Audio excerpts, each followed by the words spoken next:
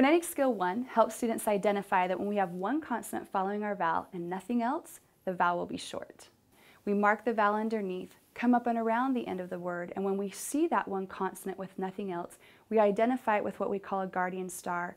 That lets the students know that when they see that guardian consonant following the vowel will be short. See if you can prove the pronunciation of this word using Phonetic Skill 1.